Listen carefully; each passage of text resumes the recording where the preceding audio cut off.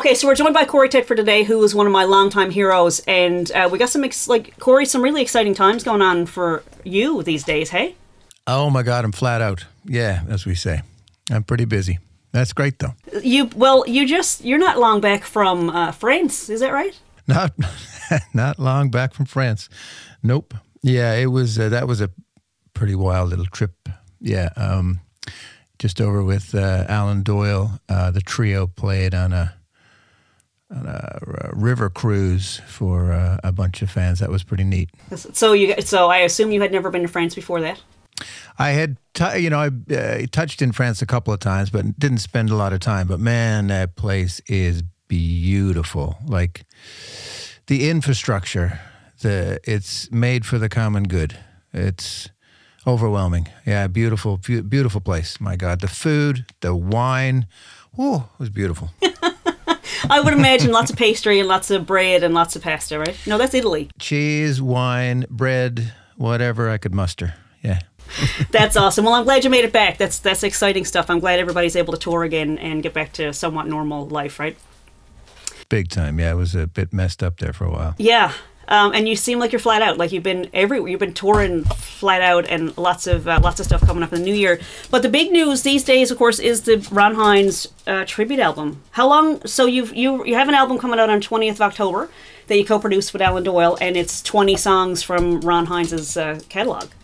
That's yeah. It's a Ron Hynes retrospective, basically. I mean, it's 20 Newfoundland artists singing 20. Ron Hynes songs, and everybody brought their A game, man. And we were thinking, okay, well, when we thought about putting this together, we're like, okay, well, we should probably start making some calls to see if people are available and if they wanted to do it. And it was impossible to get a no. Everybody was all over it. Everybody's calendars freed up all of a sudden, hey? Very quickly, yes. And was it hard to pick 20? Because I don't know how many's in the catalog altogether, but I would imagine, I'm hearing jokes that there could easily have been a second album of 20 songs. Oh, there's no joke. I mean, there's, well, if Myth, if we were to listen to Myth, there'd be 980 more, A Man of 1,000 Songs.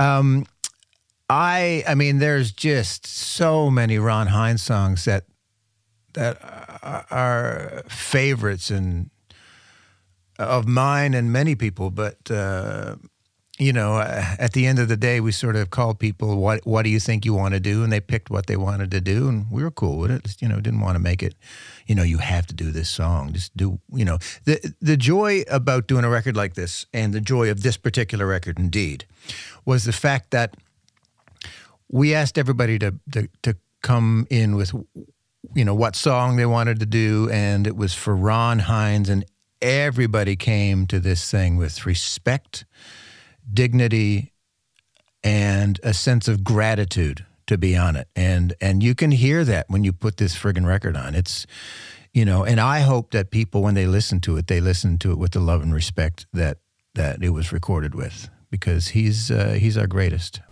I agree, 100%. And I know, so your last EP that you had out, I think, was that last year or 2 years ago? It came out in 1932, I think. I don't know.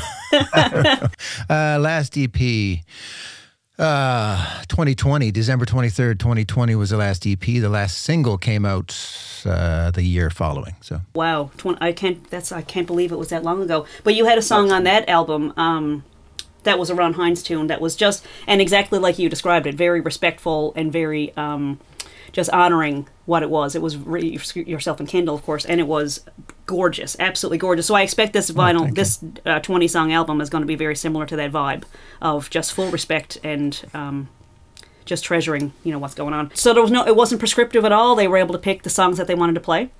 100%. It was, very organic, really. I mean, people said, "Oh, I'd like to do that. Is anybody doing this song?" And you know what? There were no conflicts, which is odd, really, when you think about it. Everybody sort of has their own favorites, and everybody, of course, came with respect, gratitude, very professional. but also with a bunch of creativity. Like there's versions of songs that are going to take people a second to realize what song they're listening to. But when it kicks in, you're like, oh my God, that's a cool version. Well, we hope. I don't. Again, I don't know, but we love it. Everybody involved, we love it. We love Ron. So I mean, it's just we just hope that it's going to come across in the spirit from which it was recorded. And so how long did it take to get everybody together and lay all the tracks? Not to mention the post, of course, but how long did it take to get everything recorded? Well, there were 4 tracks started in, I think, 2021. COVID really, the second or third or 17th or 900th wave, I'm not certain which one it was, sort of put a bit of a kibosh on it, but there were 4 tracked originally. Then 16 that we tracked over. I came back to Newfoundland for 5 weeks, and myself and Doyle sat down and came up with a plan of how we were going to do it, and we were going to produce it with these beautiful artists and young and old people that I had the privilege of meeting during the first session, and then people I've known for 300 years and have respected and are colleagues of mine that I'm grateful to call colleagues and friends. So, it was, the tracking of it was probably, let's say maybe 5 to 7 weeks. But then, of course, there was, mixing and editing and some overdubs and that kind of stuff. But none of it was a chore. It was just all, it was just all a joy. God, it was a joy. That's really sweet. So how much of it did you play on? Like, I know there was like the Wonderful Grand Band did some songs. Tim Baker played, like most of the artists actually played their own tracks, right? So how much were you playing and how much were you doing the production part of it and the mastering? Well, myself and Doyle produced and or co-produced with all of these artists. And then myself and Doyle, of course, through that process, lent our musical abilities to what everybody needed. Some needed just a couple of tracks. Some needed from the ground up. So there's a bunch of us on it for sure, But then there are songs that we just sat back and were in awe of when they were delivered to us, the final tracks, So there's a bunch of it that. Most of it was recorded at a couple of places in St. John's. But then, take, for example, the Once, they recorded a bunch of it in Corner Brook, and my God, their version of Atlantic Blue is just breathtaking. Jerry singing that, beautiful. They are really awesome. So I know you toured with Ron many, many years ago, and of course you grew up with the songs just like we all did. Was there any of them that were particularly hard for you to not feel him in the room when you were working with the songs and stuff? Like, did you feel him in the room at all? Oh, he was in the room. Yeah. I mean, if you know Ron, that's sometimes awesome, sometimes not. He was a hard case. He was a perfectionist, and he wanted stuff to be done a certain way, and we felt the gravity of that for sure. It's a big ask and a big catalog of beautiful material written about our homeland, and so it's thick, man. You can't just go in and mess around with this stuff. You can't go in and say, "Oh, I wonder what we're going to do today." I mean, of course, there was some of that, but when it comes to when we made the decision to take this on, Doyle and I talked a lot about it, and of course, it was an honor to think that we could maybe do it, but and get away with doing the 20 songs with these, beautiful bunch of artists is quite the friggin' honor. And of course, you said Ron's perfectionist, but I think I would describe you as pretty meticulous yourself. So I'm sure, from what I would have known of Ron Hynes, I'm sure he would have been pretty comfortable with it in your hands. That everything was going to be exactly, as good as it possibly could be, right? Well, one would hope, but at the end of the day, just to be involved. But my first time recording a record for Ron was back in 1997. I was 2 years old. No, I was a young man. I was playing full time with Ron at the time, and we did a live record, supposed to be a live record called Standing in Line in the Rain. And certainly there's several live tracks on that record, but we also went in the studio and recorded a bunch of stuff for that too. So I've been playing and recording Ron Hynes songs for most of my adult life, and it still freaks me out. I love this stuff. Yeah, it's gorgeous stuff, and I'm sure I'll assume everybody feels the same way. But that's kind of one of those things when you love something, you feel like everybody else must as well. But I'm really excited to hear all the songs. Of course, Tim Baker, the one with Tim Baker is already out. There's a video with that, and was there one with Amelia Curran released as well? Correct. Yeah. Dark River, and it is just quite beautiful. Her and Dwayne Andrews, just the two of them sat down, and I put up 2 microphones, and they sat in the live room, and I turned the speakers up, and they started playing, and me and Doyle just our jaws just dropped. It's so immediate and intimate, and I remember capturing it and going, "Oh my God, this is beautiful." And indeed, when I went to mix it, I didn't want to mess it up. So I didn't even put any reverb on the mix. I just, for all those audio nerds out there, I just left it as much as I could as it was, because it was just a beautiful moment captured, just gorgeous. And it was just a regular room you were recording in? You weren't like in a church or a sound studio or anything like that? No, we were privileged to be able to get the Devon House downtown, and so myself, Alan Doyle, and Peter Green went in several days before we had scheduled any of the bands to come in and artists to come in, and made it into a studio. And to be honest with you, it was cool to see an old. The thing must be 100 or 150 years old. To see an old downtown St. John's building like that morph into a studio was pretty cool, man. I enjoyed it. I'd do it in a heartbeat again, man. So cool. It's so funny, because I know so many people know you as a musician, as a performer, but there's this whole other side to you of producing and mixing and mastering and capturing, which is also an art form of getting the sound in the room. So would you say that's like one of your top 5 things that you like to do? Like, would you like to be producing more? It's my favorite thing in the world to do. Well, my favorite thing, if we're going to hit it on the net, my favorite thing in the world to do is mix music by a long shot. The studio, yeah, I mean, as I've gotten older, it's my favorite thing to do. I mean, I still love singing and playing for people and feeling, that cyclical energy that happens, when it happens. It doesn't always happen, but when it does, it's powerful. But the joy, the creative, the in the moment, the capturing of humanity, I find it such a responsibility, and I'm very passionate about it.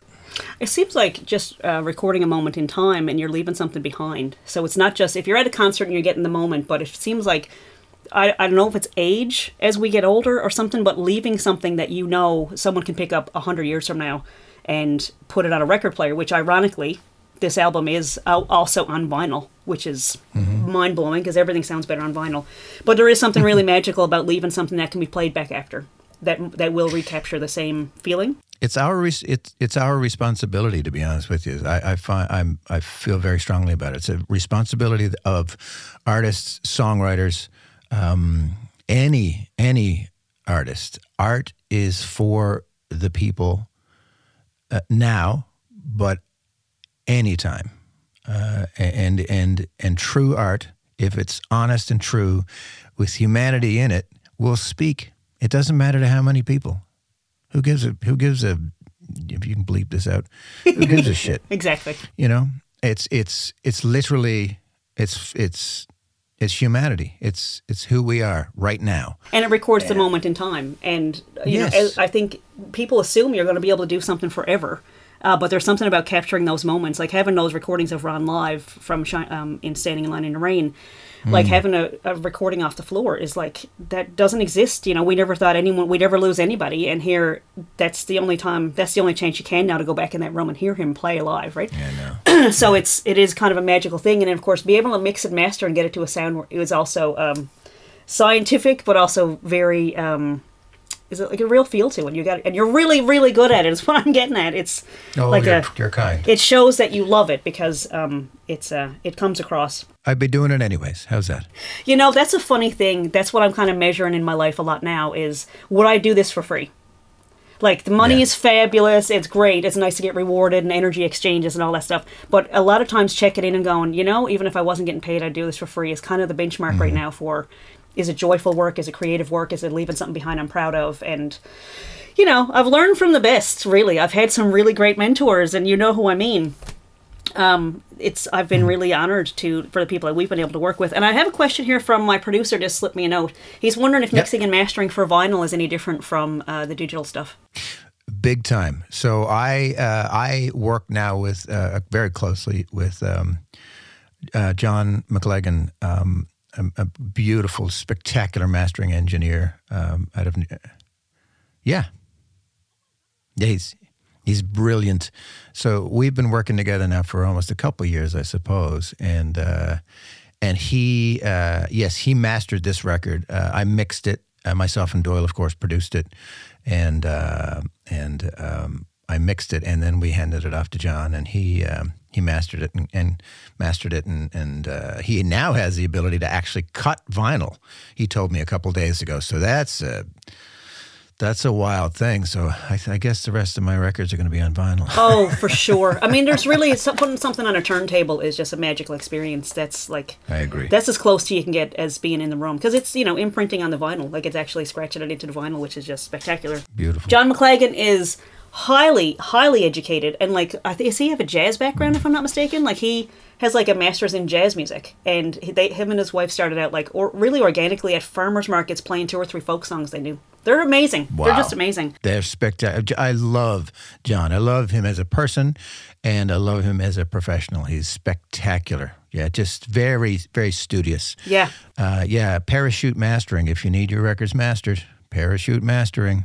If there was anyone you were going to pass anything on to like that, he's amazing. He is absolutely amazing and very careful and warm, like just a warm, friendly human being too. Warm human being, yeah. And it's neat to as a producer mixer, it's imperative, as I found, to find a second set of ears that you explicitly trust, and I completely trust John. I mean, he's it's a working relationship. We're constantly back and forth saying, you know, okay, so what was the bottom end like on that rhythm section?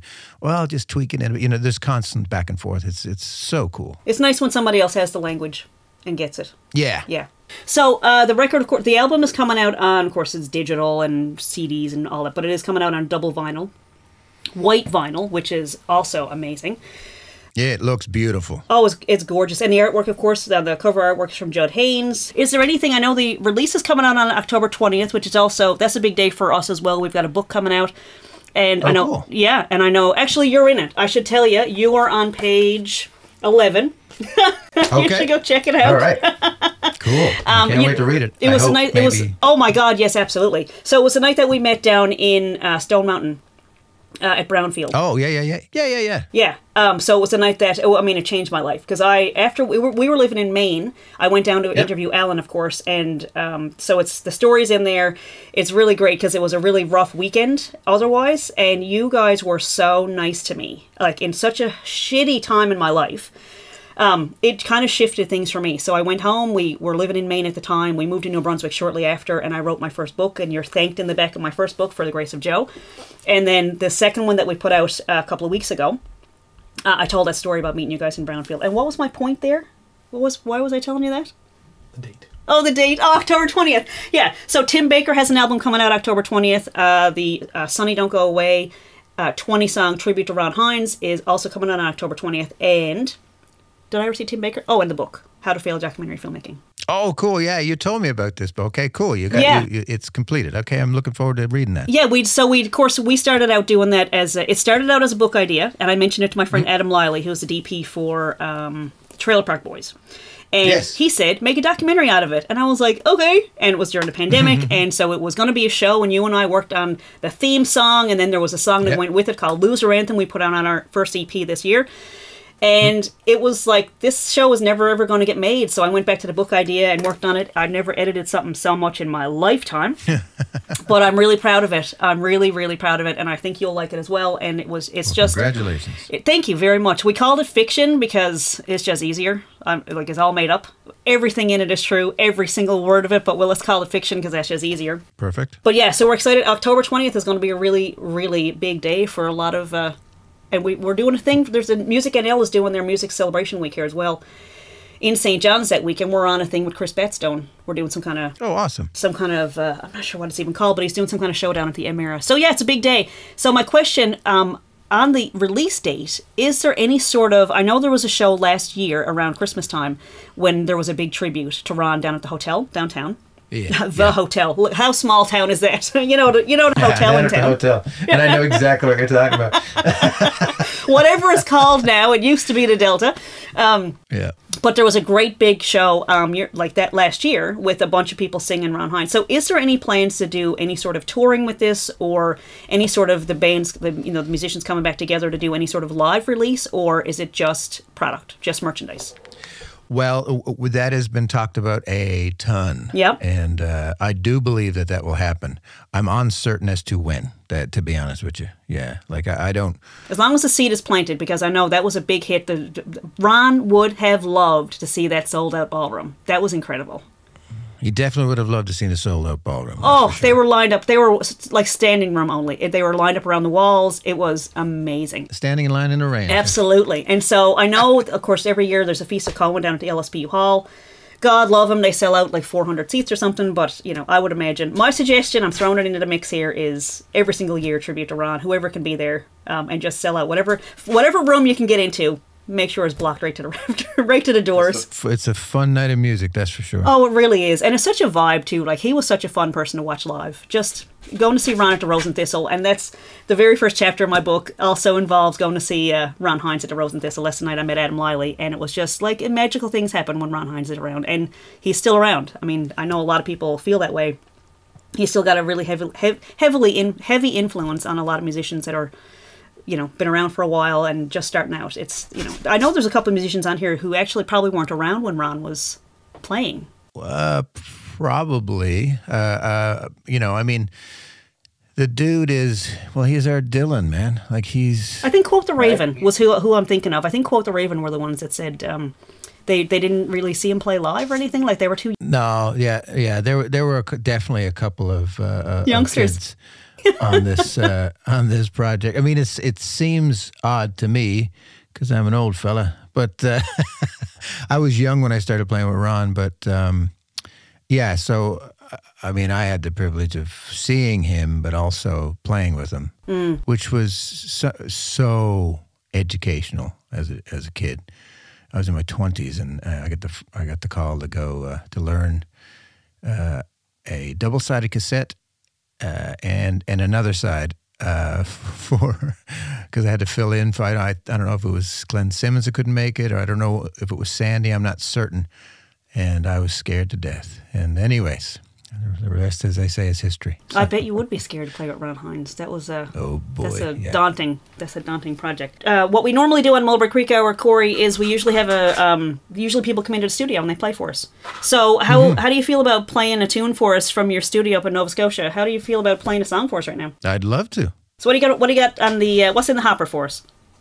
Well, it's the song that I did on this record, on the Ron Hynes tribute record. It's called "Shines Like Diamonds," and it's from "Standing in Line in the Rain," the record that myself, Sandy Morris, of course, who produced it, and Glenn Simmons. There was Boomer Stamp, Byron Party, and Paul Kinsman, and of course, his nibs, the man himself, Ron Hynes. And so we did a record. It's 97, I do believe.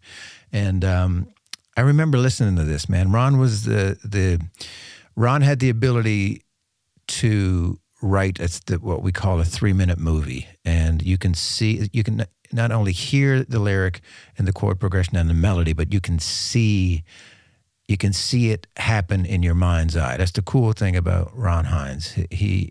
And it's an art form. It's an art form that I hope we're not losing, but it's taken a bit of a rest. But and so when I was listening to this years ago, I was like, man, I'd love to sing that song. And years later, I started doing it live. So when I was asked to do a song on this record, I immediately grabbed that one, Shines Like Diamonds. So I'll do it for you now, if that's cool. That'd be amazing.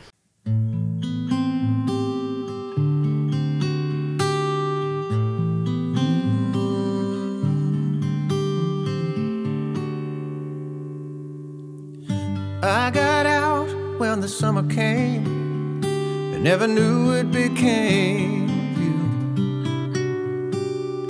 All I thought about as I headed south was your mouth and your eyes so blue. In a trailer park that was dingy and dark, not the spark of a single dream. Company town where the dark gold slept in the frozen ground. It was 40 below, it was ice and snow, north of the timberline. The northern lights would shine like diamonds, shine like diamonds. You wouldn't even mind crying.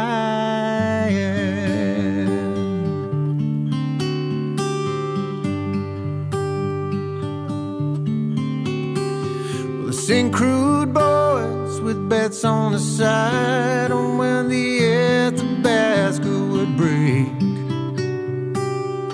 when the ice would crack and the river would rush like a prisoner about to escape. There'd be 45 guys and 5 women sinking down doubles at the Sin House bar, where you could face that scene over TV, dinner and frozen stars.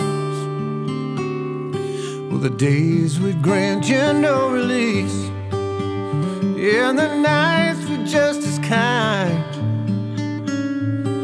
The northern lights would shine like diamonds, shine like diamonds. You wouldn't even mind crying.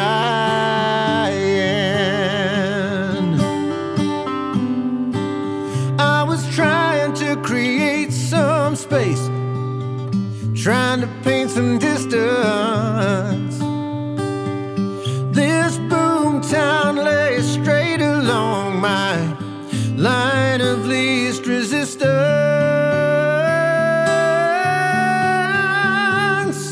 I got out when the summer came, I never knew it became you. All I thought about as I headed south was your mouth and your eyes. It was 40 below, it was ice and snow, north of the timberline. But the northern lights would shine like diamonds, shine like diamonds. And you wouldn't even mind crying, crying.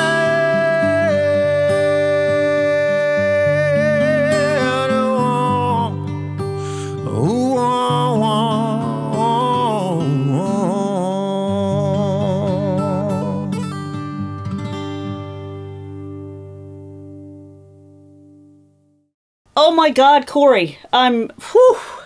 Wow, that's one of my favorites. Shine Like Diamonds has always been one of my favorites, and of course, it talks about the Northern Lights, which are, this thing that I might never get to see, but it kind of has this, this quality of, you almost need to see it, you need to be there. And kind of made me think, like, what do you see when you're singing this song and when you hear it and all that? Like, what do you see after having all this history with Ron Hynes? What movie is playing in your head? What do you see when you're playing that song?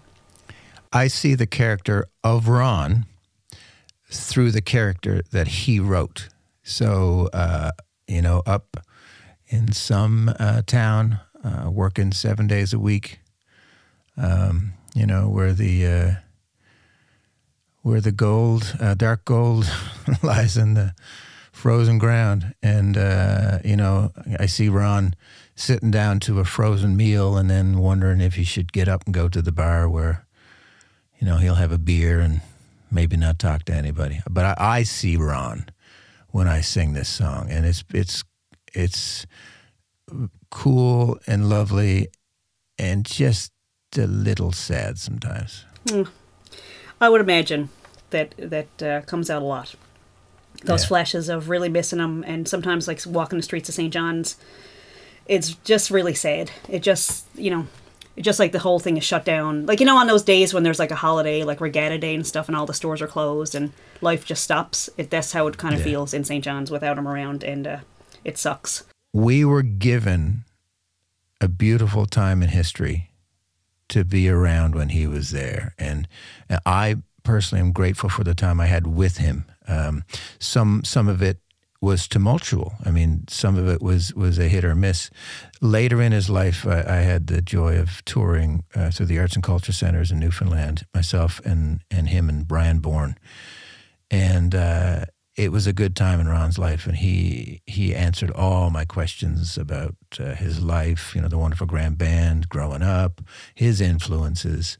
And it was a time I'll always cherish. But certainly it's a drag that he's gone, but it was a privilege to have him around, that's for sure. That was poetic. That's there's like in film, there's like a golden light. Sometimes when the sun's going down and everybody tries to rush to get that golden light, and it just feels like that experience of, there's just this magic thing that happens when you get somebody talking about something they love to do, that they've found in their life and they're passionate about, and they just get to sink into it. And for me, you're one of those people. To get to talk to you about things you care about, it's being passed down, right? Like that feeling. You can teach somebody how to play guitar, how to write a song, but passing on that passion for music and creativity and the language is being passed on to other people. And I'm really glad the people that were involved in this project, and that it was in your capable hands and caring hands, because I know you would honor everything about Ron, everything that he embodied, bad and good. Like he was not a person. He's kind of like trying to hug a pineapple. It was very hard to be close to. But of course, you know, if you can get past the rough exterior and stuff, there's some real beauty there. Oh, he was a sweetheart, really, when it came down to it. Oh, absolutely. And myself and Alan Doyle, we sat on the bus. We tour, of course, all the time together. And we've spent hours talking about songs and, you know, at 3 minutes and 42 seconds, Sandy did this lick. Or, you know, just geeking out about Ron and our musical influences. So when we sat down and said, okay, let's do this record, we were both scared and kids just right before Christmas. So excited to put it together. And, I mean, Alan has an infectious energy anyways, and I've been trying to keep up with him now professionally since '94 or whenever we met. The day that the recording was finished, I was in Portugal Cove, and I had a thought that day that I had a question, like, that was kind of, you know, holding me back from doing some musical things and creative things. And I had just had this question that in my brain said, I wish I could ask Alan that. Like, I just wish I could get Alan's thoughts on what this thing is that's, you know, locking me up. And I drove from Portugal Cove, and I had this little inkling to turn down a road down by the old hotel. And there was Alan standing on the side of the road loading stuff in with Peter Green. And it shifts my life every time I see him. Eventually I'm just going to turn around all the way around. But he was so, exactly like you just said, he was so excited about having the project done. It was almost as if he had just started it. He was so thrilled to have it done. And he was so excited about what was coming. And someone passed by us on the road while we were talking, and he was like waving at this lady. And he was like, "Dee Dee, we just finished a Ron Hynes album." And he was like a kid at Christmas. It was beautiful. He's always like a kid at Christmas. That's why I love him. Oh, yeah.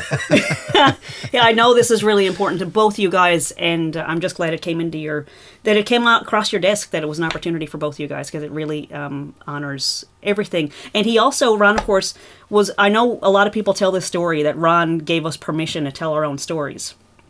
Yeah.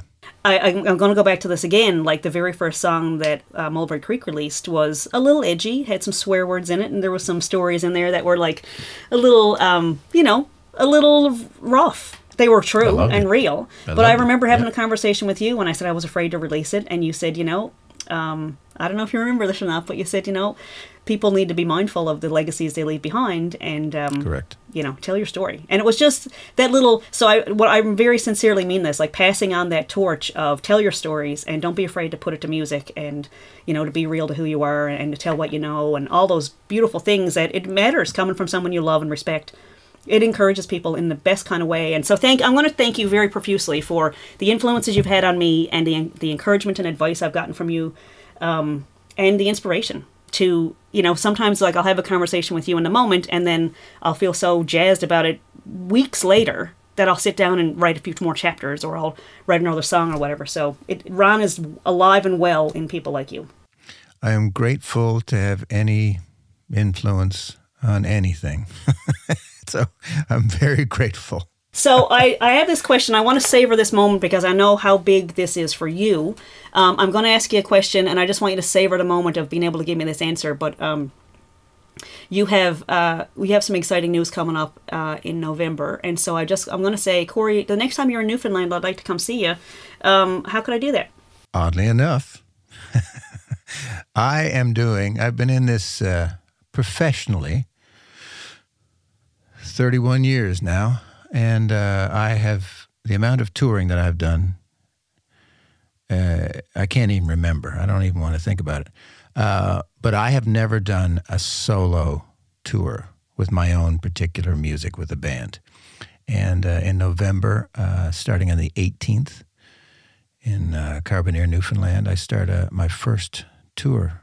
Wow. With a band. Yeah, so it's the 18th of November in Carbonear, 20th in Stephenville, 21st in Corner Brook, 22nd Grand Falls, 23rd in Gander, day off to get to St. John's for the 25th, November 25th in St. John's, and then we go to Lab West on the 26th to end the tour, and I might even have a drink after that one. I might. Look at our boy growing up. Now, how amazing is that at the Arts and Culture Center?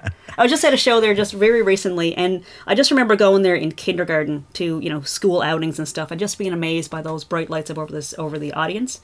It just looks like stars, and to be on that stage is, that's the whole thing, right? Like, you set the goal, and you say, one of these days I'm going to be on that stage, and, I know it didn't take you 31 years to get there. I'm sure you could have toured a long, long time ago. You've got an illustrious history of beautiful music, going all the way back, of course, to the days of Crush, and touring with Alan Doyle for the last 10 years at least, or is it 11 now? Almost. It'll be 12 years on the 12th of February. So there's no shortage of stages, I know, and audiences and all, but it must be really nice to go back to play. You're from Grand Falls originally, of course, right? I was born there, yeah. I mean, people always say, well, you're from Grand Falls. Well, not technically. I was born there.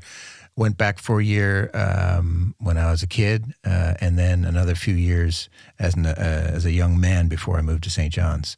So I moved around a ton when I was a kid, but my dad being a preacher, so it's got to be nice to come back to Newfoundland and be able to tour the arts and cultures, like big, massive centers like that.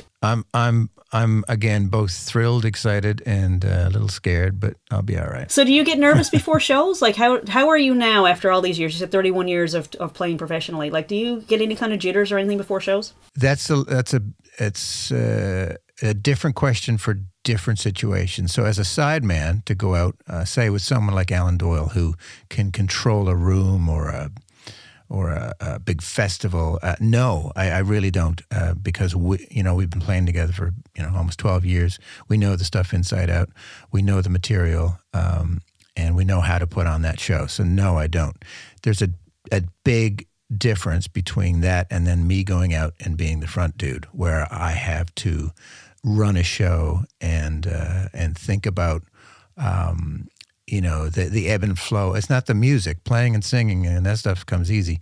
It's the in-betweenies, you know, like making sure that you're running songs together and all that fun stuff. So it'll take me a couple of shows to put that hat back on, good and firm. But at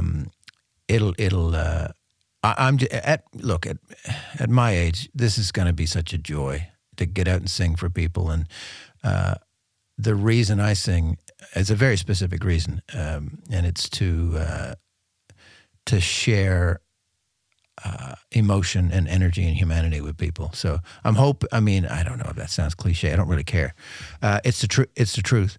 So I hope that people, if they come out and see the show, you know, they'll leave with something in their back pocket they didn't have before they came. So as Ron would say, when I hit the naked spotlight, I got everything in tune, right? If it's not in tune, it's too late at that point, boss. Too late. So, of course, the EP was Road Songs. That was out in 2020. 2020, yeah, right? 2020, December 23rd, 2020, my brother's birthday. I released it.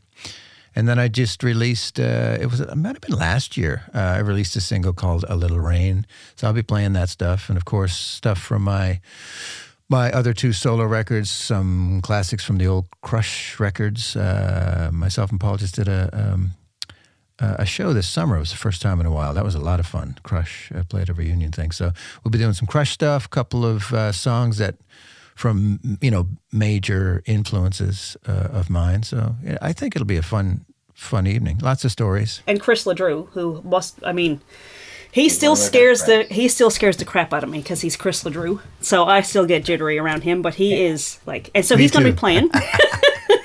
So he's playing. So he's doing a set to open up, and he's also playing the show with you, right?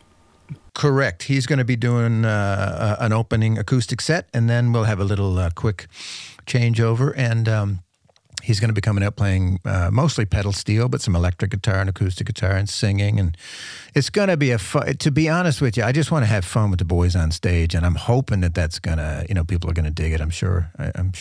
So who else is in your backing band? So Chris McFarlane, who plays, I've been playing with him now with Alan Doyle for years. He's been playing with Alan for 21 years now. And I got lucky enough for him to say yes. And then Ron Hynes. Not the. Not the, but I'd say the Ronald Hynes is going to be playing bass, and the boys are going to be singing some backing vocals. It's going to be a big vocal evening too. It's going to be a lot of fun with the boys singing backing vocals to the stuff. And I'm eager. It's going to be a fun show in a little down section, maybe some acoustic stuff on the piano. And then some full-on rock and roll. And most of your stuff, right? Like stuff that you've written, which is a whole other conversation. Yes. I've had you on here for like, if you know, I could talk to you all day, but a lot of your own creations, which are spectacular. Oh, you're very kind. Yeah, it's going to be a lot of my own material and stuff I've written with other people. A bunch with Alan Doyle and some Chris Kirby stuff, Paul Lamb, my God, Barney Bentall. Yep. Legendary Hearts. That's another conversation we can have. Anyway. Seriously, we could continue this for 4 or 5 more episodes. But the one you did with Barney Bentall, oh God, I'm sorry, Cory, it's slipping my mind. I know it plays in my head a lot. It's called "In the Morning," that song that we wrote. Oh my God! Which of course you did a video for that with Kendall Carson out at Stone Mountain Art Center, where it all started for me anyway. Because I have a picture. That's good. I'll send you a picture later of that evening. Was just a magical. You're one of those people that it's like, this is why I was nervous all day before this interview. You're one of those magical people that is like, are you ready for this conversation with Cory Tetford? Like, are you present enough to appreciate how amazing it is to talk to Cory? I appreciate this so much, to have some time with you, and congratulations. It is so well deserved. I'm looking forward to the shows, and of course I'll put you right on the spot. Do you need somebody to come and like carry your pedal case, or gas up the bus, or I'm available? We'll do all the above. We're going to need some. We're going to need some people. I'm available for road trips around Newfoundland anytime you need anything, and I'm multi-talented. I'll cook you eggs. I don't care. Whatever you need. Oh, good Lord. I do love some eggs. Here's the thing. You know, you never need to be nervous to talk to me, anybody. God Lord, I'm a dude doing what I love, so it's all good, man.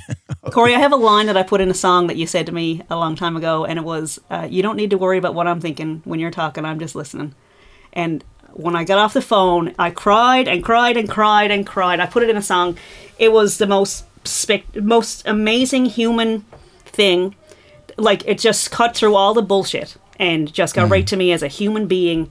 Cut through all the anxiety, all the, you know, stuff that gets in your head. It was just, oh, this is a safe person. And that's what you are for me. So. Well, I'm grateful to be so. And if we could be as such to everybody and all the people around us, my God, well, it would be a better place, wouldn't it? Well, I'd like to think that that kind of energy has a way of, like, filtering, you know, rippling out to things. And maybe we can't be nice to every single person we meet, but I think that kind of energy is something that it's good to see other people experiencing it. You know, so that they know it exists. And so thank you for, when I kind of saw this today, like, all right, let's make some magic, because this is, I joke at shows, like, when do I ever get to perform with Cory Tetford? Because, of course, you have some vocals and stuff on some of our songs. And this is performing. This is sharing something with the world and bringing some stories that people might not have heard before. And this is a performance. And one of these days, I'm putting it out to the universe. I say it every time I go on stage. One of these days, I want to be on the same stage as Cory Tetford and maybe do the songs we did together, and, you know, maybe something else. Maybe there's something that doesn't even exist yet, but I'm just going to put that out there. If you don't say it out loud, how would you ever read my mind and guess it, right? Yeah, my holy trinity is thought, speech, action. So off we go.